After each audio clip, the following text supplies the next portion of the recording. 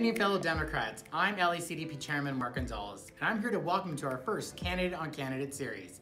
As we head into the November election, we want to highlight some of our LACDP endorsed candidates and give them an opportunity to talk about their lives, their views, and what's next for them as we look towards November.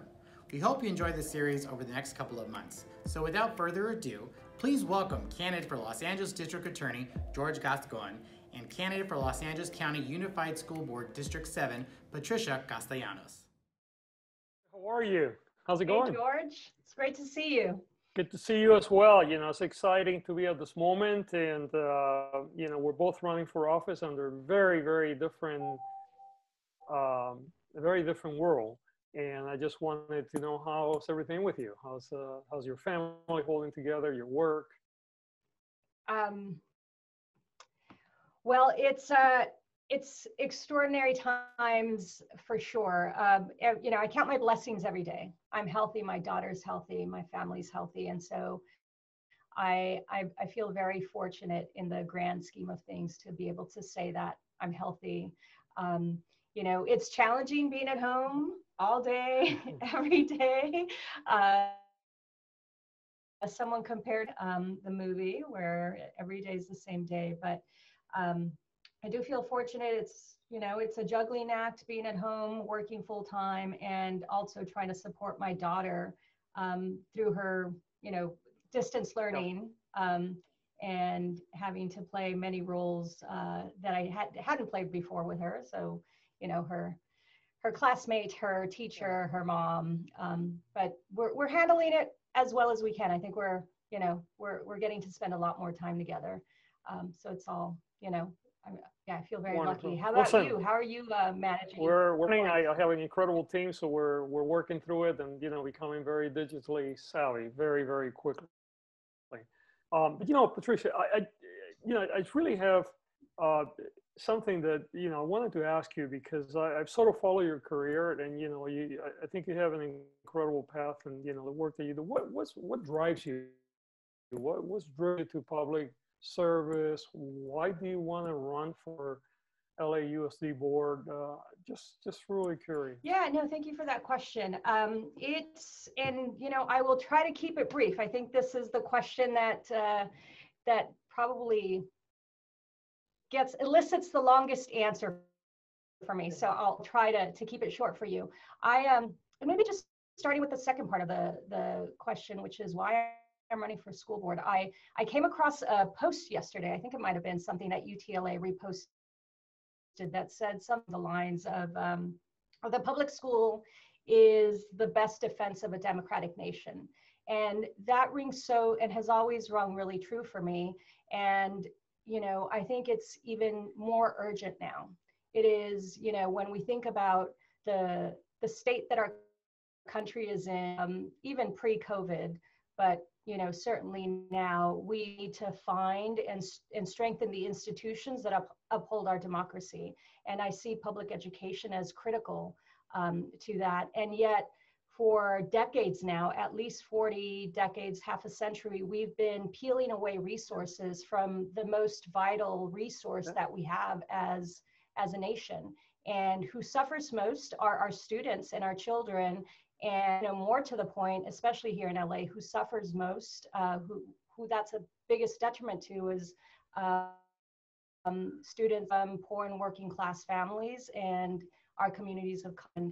You know, I've thought for many years and decades that we need real champions to lead and fight for resources for our public schools, fight our institution of public education for our students, and to provide a quality education for all of our families, regardless of the circumstance. And that, you know, the notion, you know, creating a just community, a just environment for working class communities, families, you know, poor families and families of Black and brown families across LA predates my candidacy. I've, you know, started as an organizer, as a young organizer, many 25 years ago, for a positive change and working alongside these communities to improve conditions on the job for workers, but also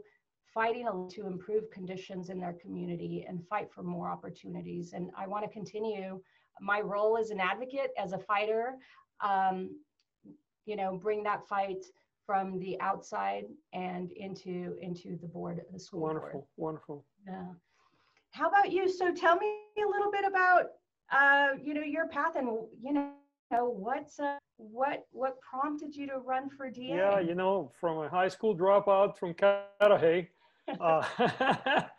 Welcome back, by the way. Yeah, thank you so much. So, I think that a lot of people don't know this, but, my family immigrated here from Cuba in the late 1960s. And actually, unfortunately, my school experience as I transitioned as a young immigrant here wasn't a good one. I dropped out of school.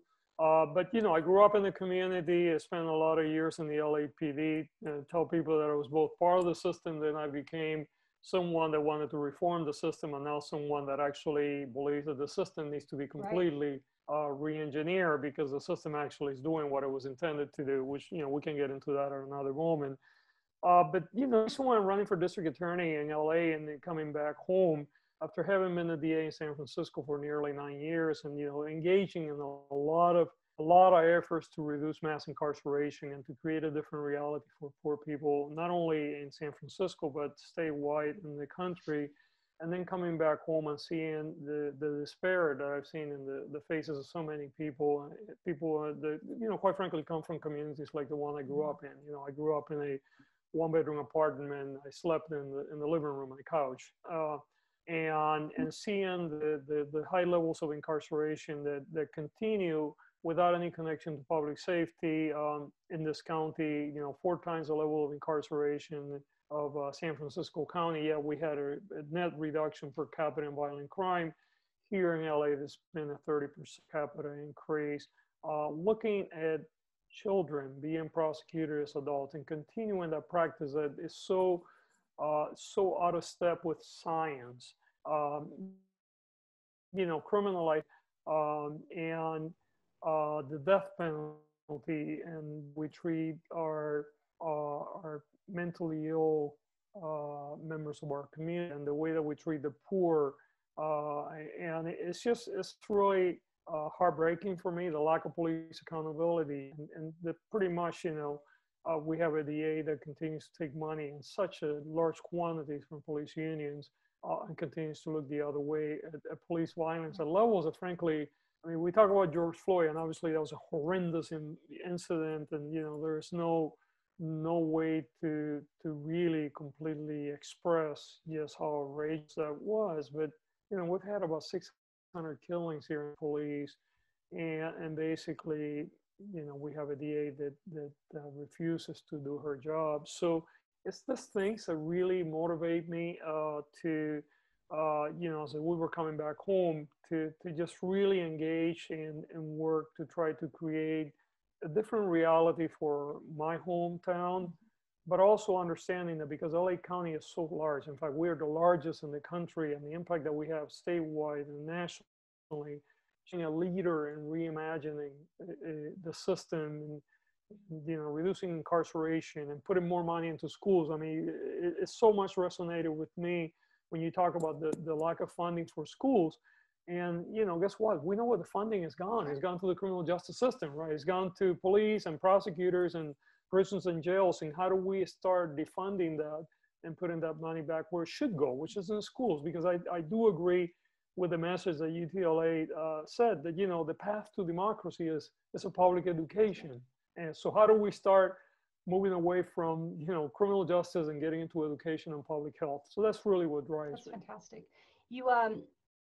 You mentioned, I think throughout that, I appreciate that, a little bit of just your growing up in LA, and I'm curious how you see your school experience having shaped you, and who you are today. Yeah, I tell you, it's an interesting thing, right? Because I was one of the few, well, if you're an immigrant, maybe not, still if you become a little older, but I had to compare and contrast, right? I went to school all the way through the 8th grade in Cuba. And, frankly, we were poor, very embracing system, and it was a system where you don't see the inequalities that you see here.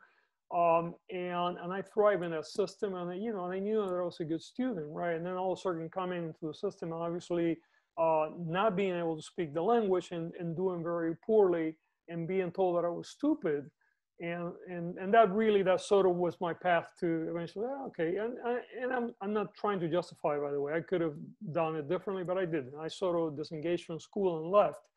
But what's really interesting for me as I became a professional and get to know more people is that in talking to many African American and Latino, members of our community that my age or a little younger, and I would often bring my experience, and they look at me and say, "Well, I had the same thing happen to me.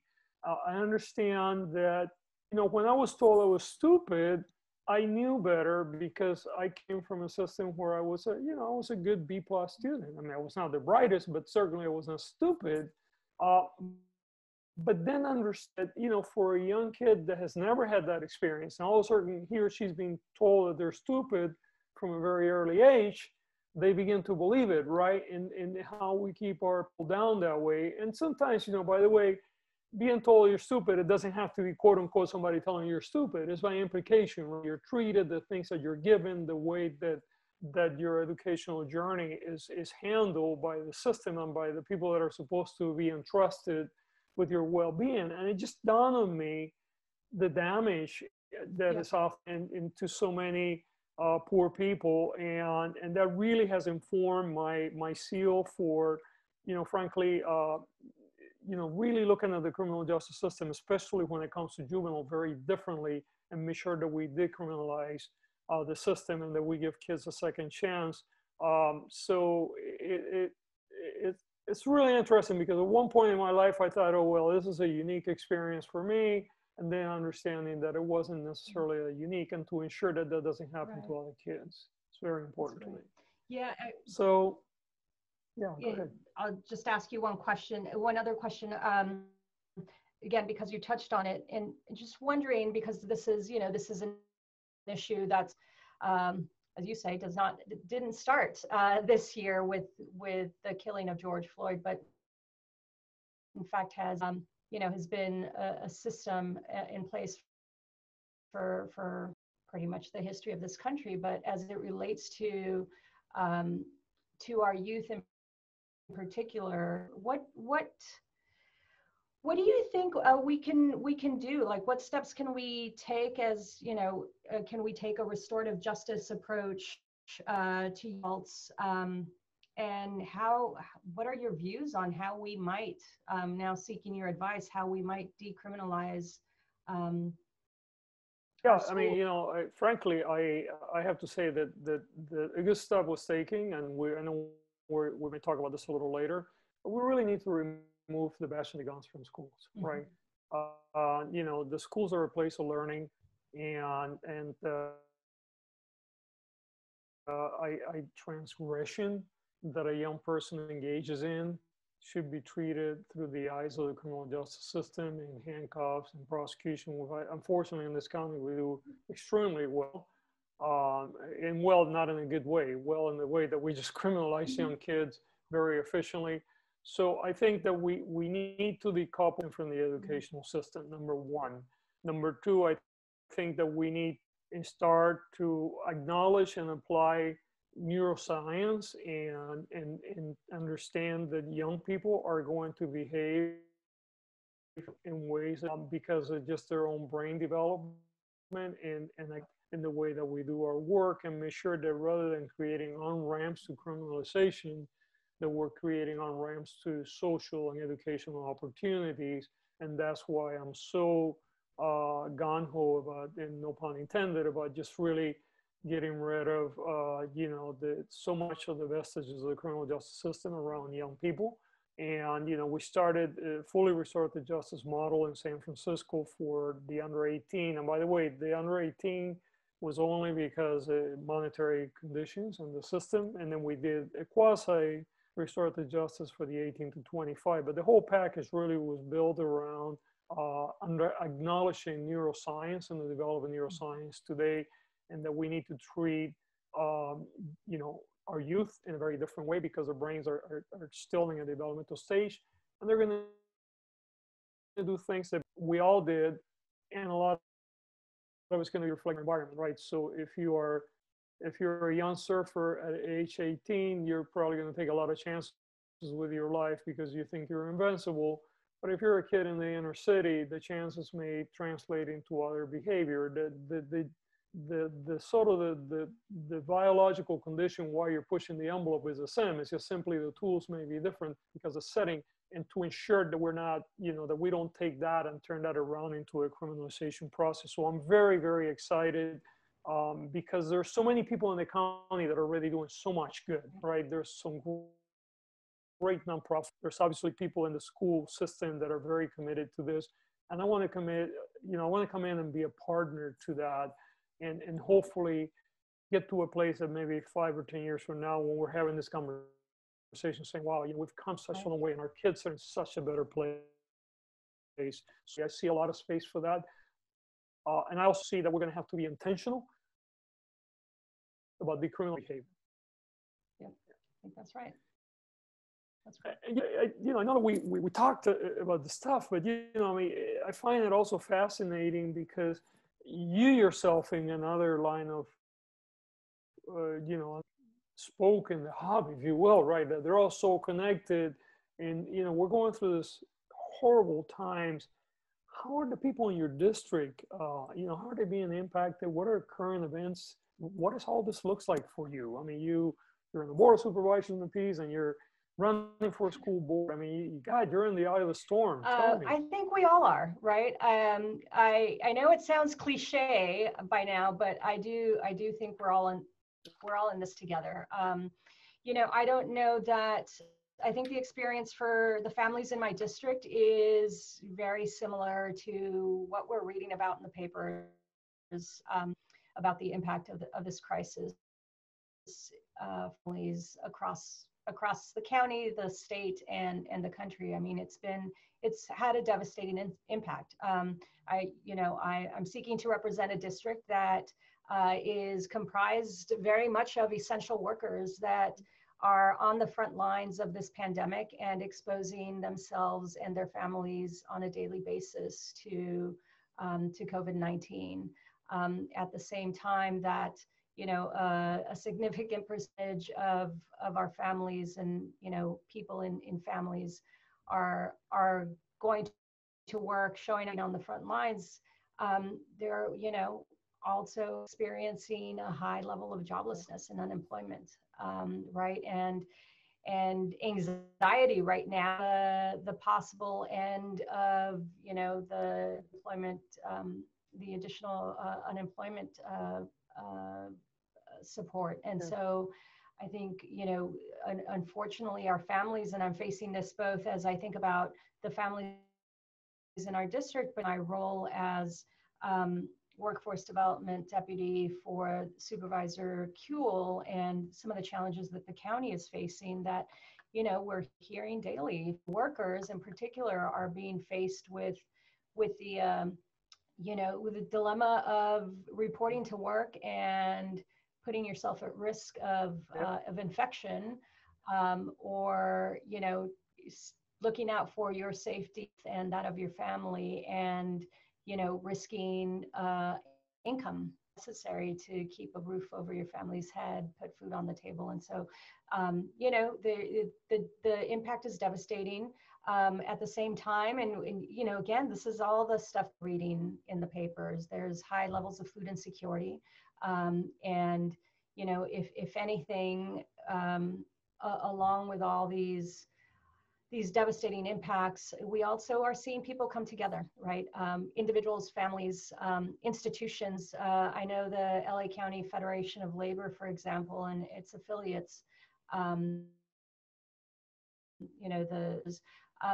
you know, are coming together on a regular basis to provide, to have organized food distributions for families everywhere across the county. And so that is, you know, we're seeing people come together. LAUSD has gone above and beyond, yes, right, to with their grab and go centers to provide to provide food, and in some cases other necessities that families need. So they've continued to do that, the students, but their families. And I think it's been a significant effort that's been undertaken, and still the need continues to grow. And so it is a difficult time, and I think the more we come together, the more that we continue to press on for change, and the need that we return. I think it's important that we continue to say that we're going to return not to the normal that we knew,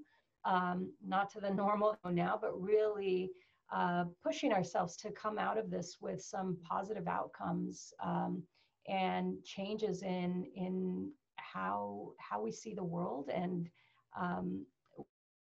how we need to provide as a society to our families, both in terms of a baseline standard of living, maybe that needs to be lifted for workers, for families, but also I think if nothing more in the education context, this is bringing into sharp relief and closer view that schools and, say LAUSD in particular, something that I was saying in the primary quite a bit, that our schools were being faced with offering students more than just academic education.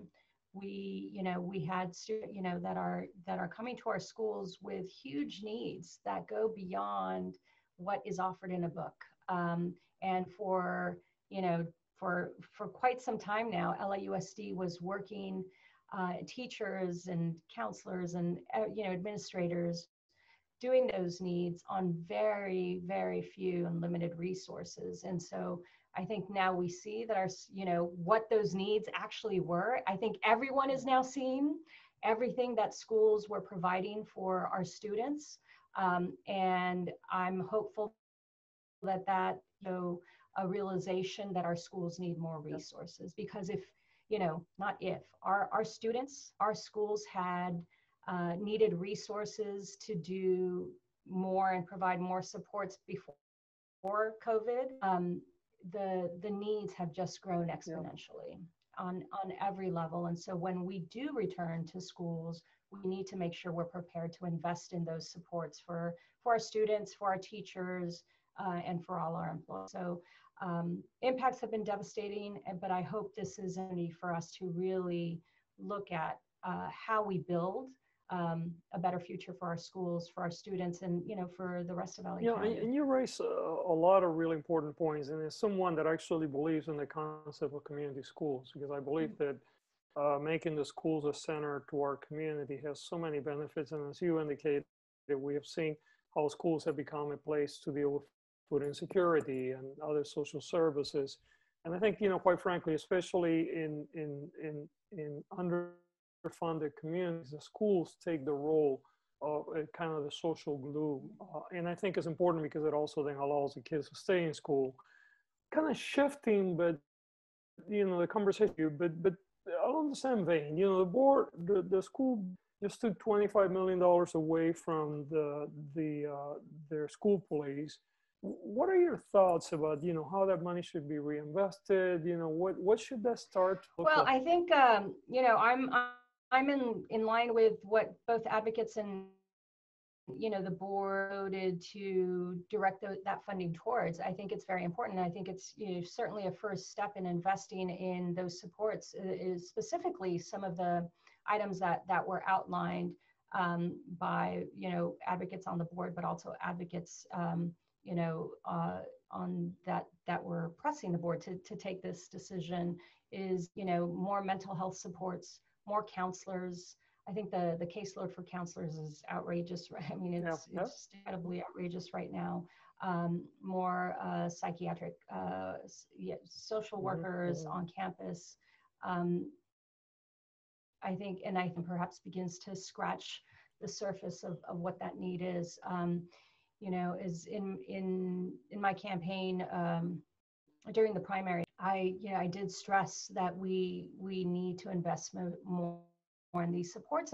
Looking at our current budget as LAUSD, to identify where that funding might come from, but also, thinking about, to your point about, community schools. I think community schools are an important model for us to pursue, and something that when I co-founded Reclaim Our Schools LA was a centerpiece of the work that we did, which is, to build and invest in community schools as the heart of the community, but also, through partnerships. So we're not relying solely on LAUSD limited budget to provide those supports to students, but are there partnerships that we can engage in with other entity, possibly county agencies, city agencies, to provide those resources or provide guidance on how we do better by our students on those issues of mental health, of counseling. And of course, we need to continue to be, fighters and advocates at the state and federal, sure that our students and our schools are getting the resources they need to deliver on these services. Wonderful. I hope to actually, if I were to be elected, to be able to give the board the opportunity to take some money away from our jail system. That'd be fantastic. Well, I'm going to try really hard. That'd be great. So, oh my goodness, this has been I absolutely appreciate this this discussion. And let's see, I'm sorry, I've lost my train of thought. Well, you know what? I mean, I can jump here and give you a little bit of time to. Yes. Because it really, our conversation really, for me, it generates so many thoughts because I am such a believer in what you believe in and your work.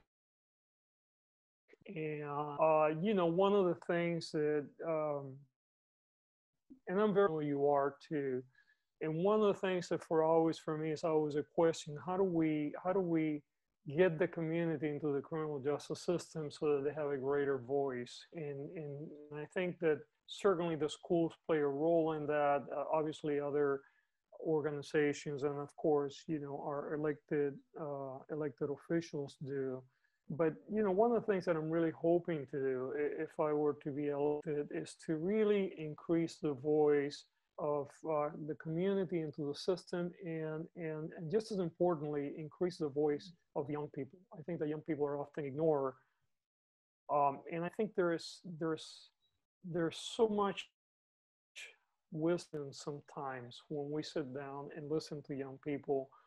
And I know that because one of the things that I did as a district attorney is that we spent a lot of time working in the schools, and we listened to young kids, and we worked things like hate crimes and other things. And but just in general terms, I think that the removing the barriers for our communities to become part of the decision-making process into criminal justice, whether it's prosecutions or whether it's funding, I think they're so critical.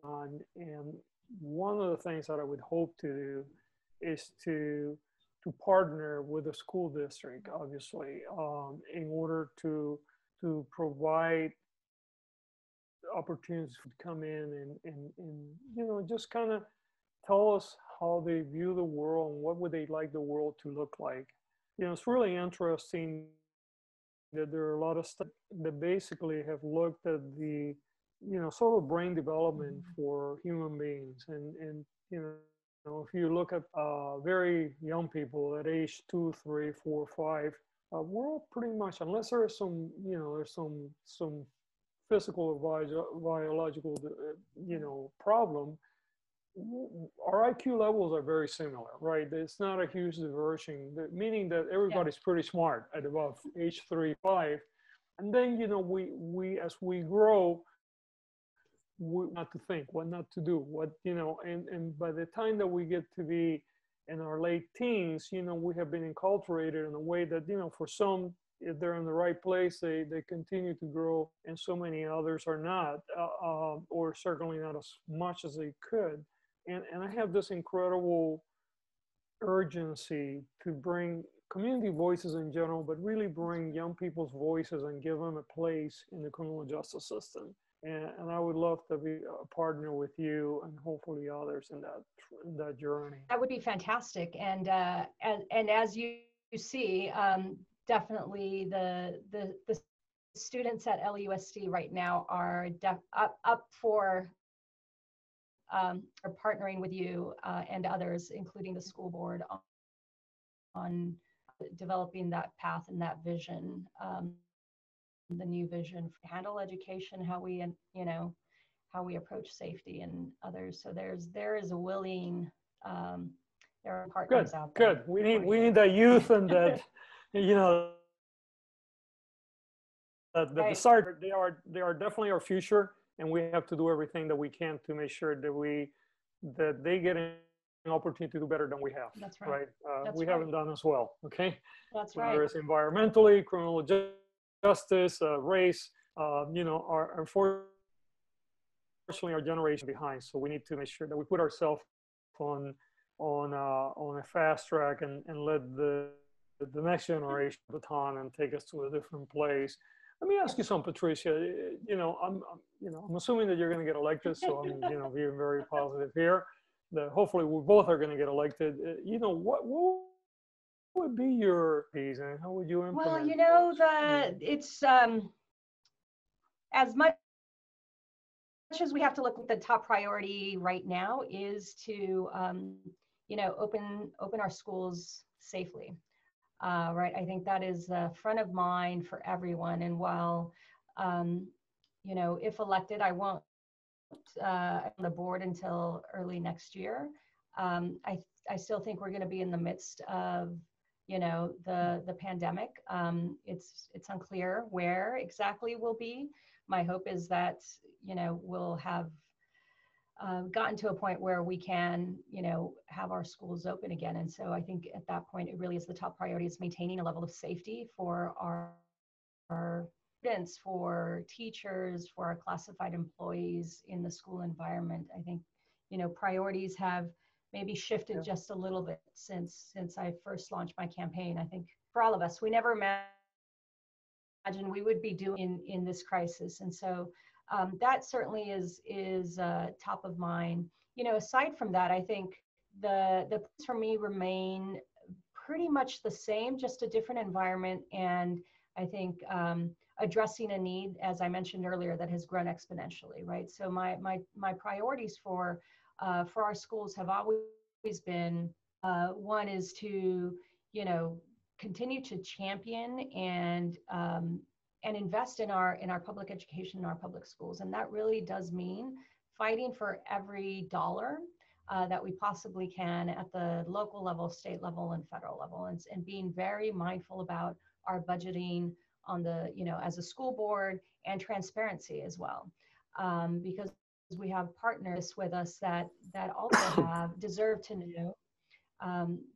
know how our resources and how the public's resources are being spent to advance a quality education for our students. So, resources and investment is a top priority.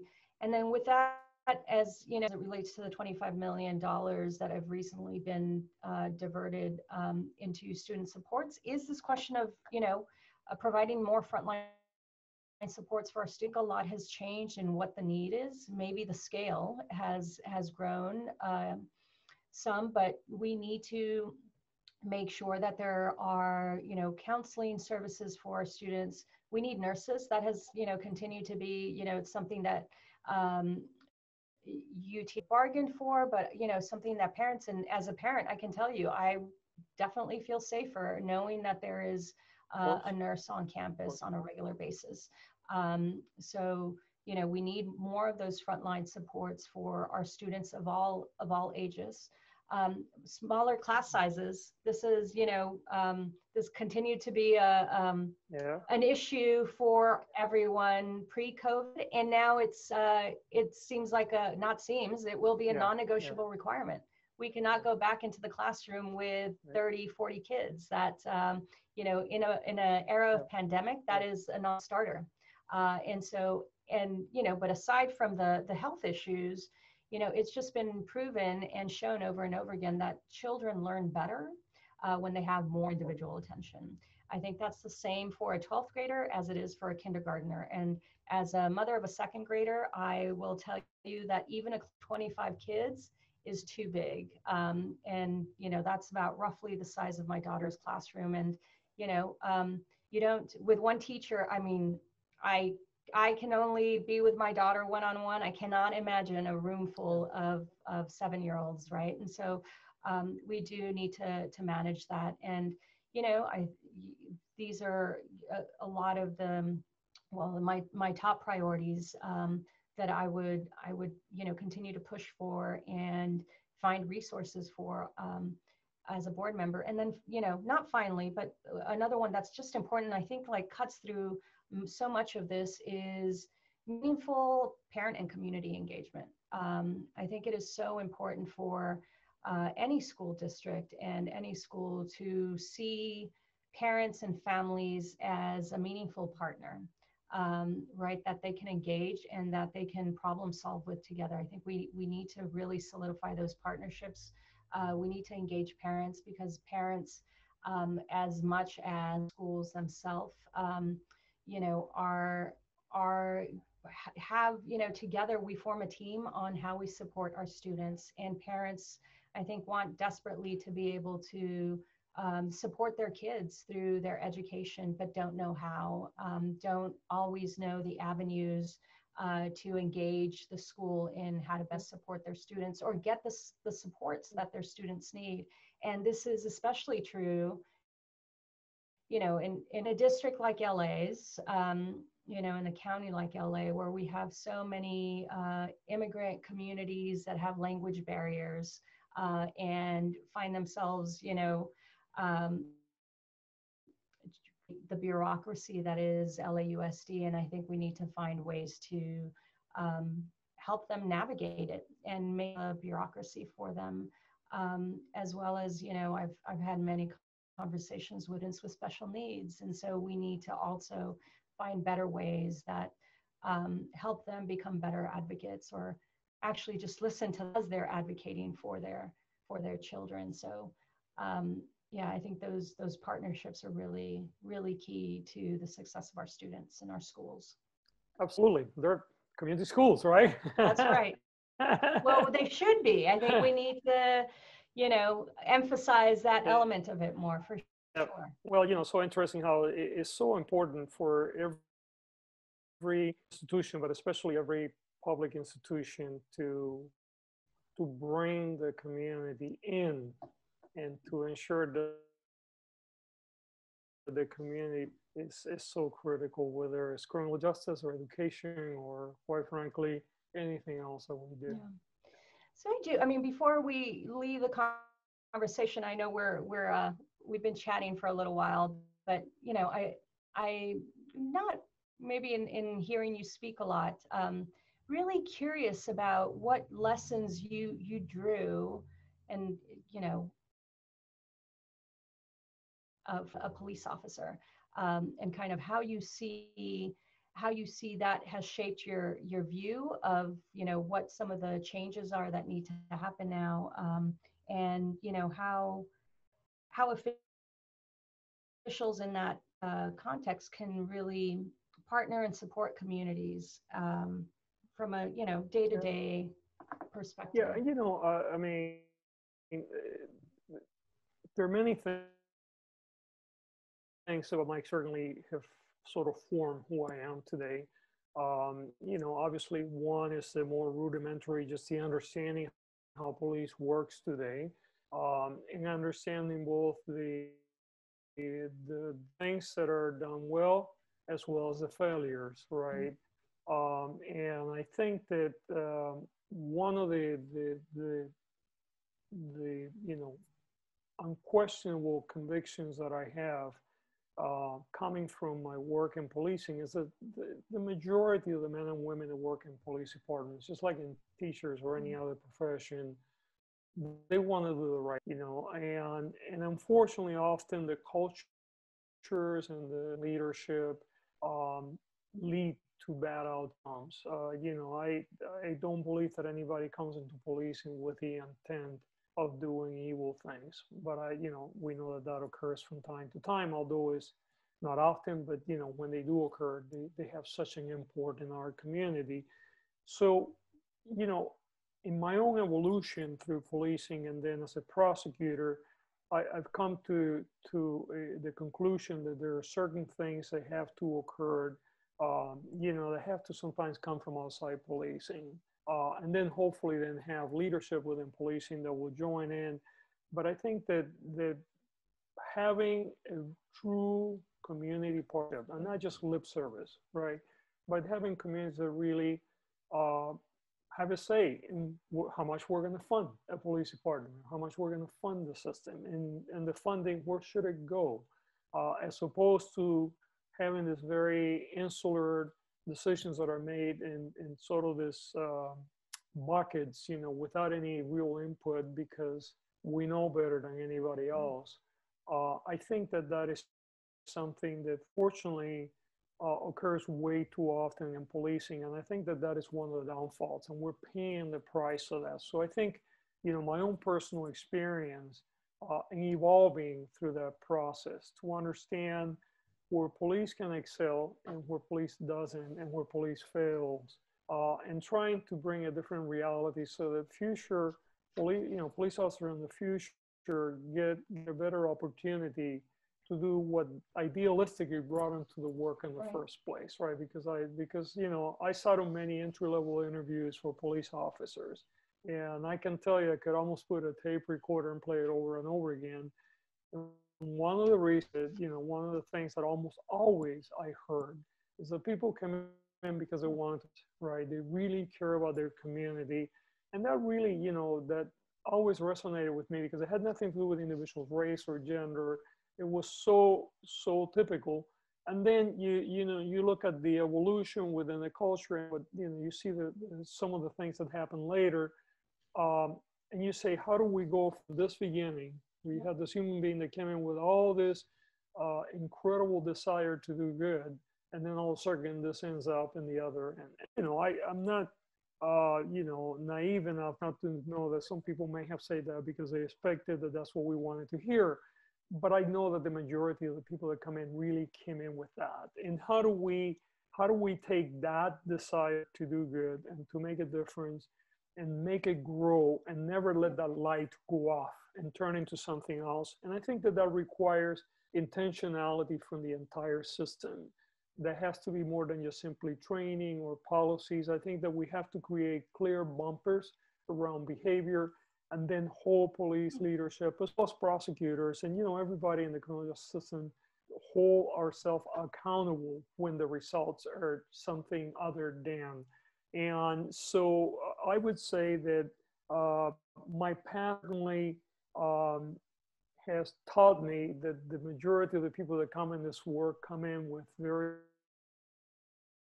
very pure heart. Taught me that often culture and leadership or lack of leadership leads people into a path that then becomes completely the reverse of the motivation that originally brought that human being into policing. And I think that, our generation has an obligation to right that. Obviously, we cannot ignore the history of policing in this country because that part of the problem is, a lot of people have been shocked by what they saw with George Floyd. And I think in a way is galvanized the white community in ways that, quite frankly, the African American community was all that they were being discriminated against, right? The Latino community.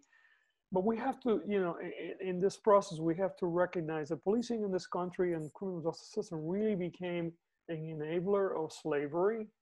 When slaves run away, police went and picked them up and they brought him back. The lynching to make sure that the message was clear, you don't run away. And then when slavery became a law after Civil War, evolution of the system, I want to make sure that people that were formerly slaves will still continue to live in the slave-like conditions. And that continued all through the 20th century. And it got us into the 80s and 90s and to some extent where we are today and the mass incarceration period.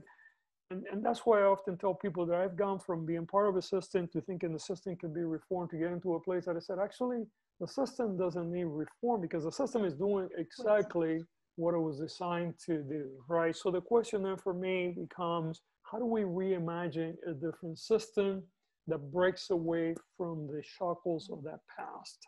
And we're going to need good people in uniform to be able to help us get there. So I'm very excited for the historical moment. And I think that we're probably in a place, and certainly in my lifetime, I've never seen, where I've seen not just poor Black people and poor brown people saying we need reform. I'm seeing affluent white people saying we need reform. And that I think is different than anything that I saw before. And it really leads me to a place of hope, but always put that place of hope against the history that we have a tendency to go back and do the same thing over again. And that's why I think it's so important that we don't allow ourselves to go back. So that's kind of where I am, sort of my if you will, my own development within policing and how I think it's taken me to where I am today. That's great. Yes, and that's, we need the right leaders in place to hold on to the change forward, as you just said. Yeah, we cannot, after all of this, after the many moments of movements, we can't allow ourselves to go back again. And so I appreciate your vision for how we revision our justice system. I have faith that we could move forward for sure. We have to. We don't have an option. We are this is our generation's moment, right? And if we squander this, then shame on all of us. But I think we're almost at a wrap here, right? I think we need to thank our viewers.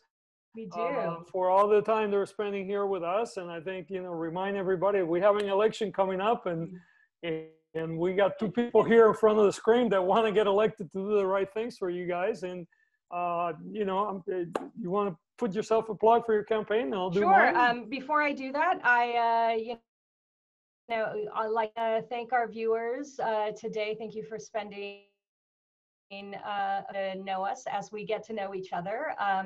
And also thank the LA County Democratic Party for setting this up. This little the chat, which is virtual in nature, but I do appreciate the time to get to know you.